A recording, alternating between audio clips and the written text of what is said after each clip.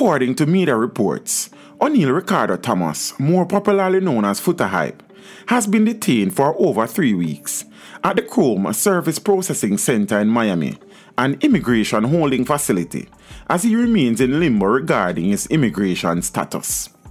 Since the story broke that Foota was detained by officials over his admissibility status after he arrived at the Port Everglades Seaport aboard the Independence of the Seas from Falmouth in Jamaica on Saturday the 14th of December. I wanted to know what could have led to this, and through a little research, I have formulated an opinion. However, before I proceed, let me hasten to say that the information in this video is not legal advice and should not be taken as such. It is purely for informational purposes based on research. Teach them! Always make sure the message reach them! According to reports out there in conventional and on social media, Foota was married to an American citizen and had obtained his conditional 2-year residency green card.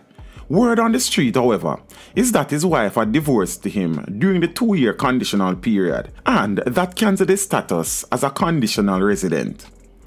I cannot confirm this to be true.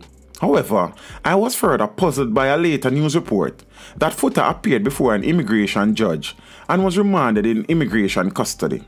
Something in this story was just not adding up, for if his conditional status was cancelled and he was no longer admissible to the US, why was he not put on the next flight back to Jamaica, as is the case when someone is denied entry to the United States? To further deepen the mystery, why did the immigration judge not order his removal, but instead remanded him to continue the detention? I needed answers, and so I turned to a source that I know would likely be able to explain some of this to me. In approaching my source, I was careful not to mention Foota and his specific case, since I knew that it would have been improper. Furthermore, I knew she would not have been at liberty, nor would she have discussed someone's specific case with me. So instead, I asked hypothetical questions to get hypothetical answers based on the clarity I sought.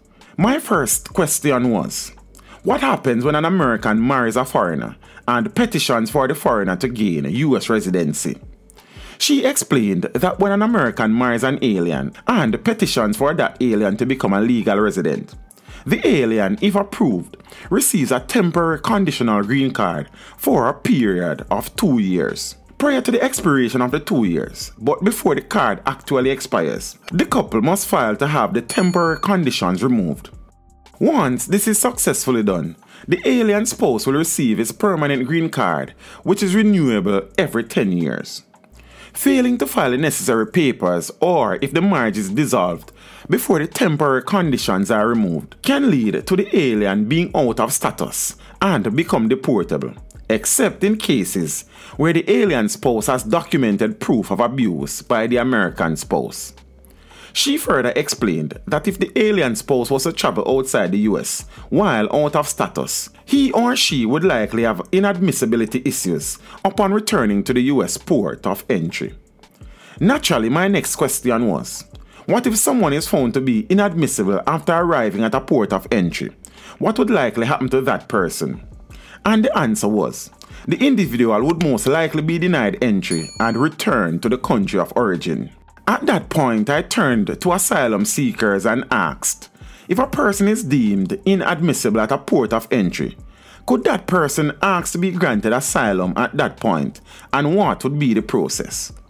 She explained that an asylum seeker at a port of entry will be detained by immigration and then referred to the asylum officers, who will schedule an interview with the individual to assess the validity of the asylum claim. They would also be given a chance to put their case to an immigration judge. And at that point, if they are unsuccessful, they would be placed in deportation proceedings. I specifically asked these questions so I could better understand the stories that were being reported in the newspapers.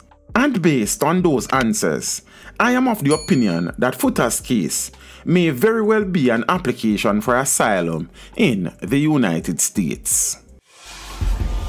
teach them. Hey, yo, yellow. Send the message and make it reach them. It's teach them. Right here, Warlord representing. Thank you for watching. Please leave a comment below. Remember to like and share the video.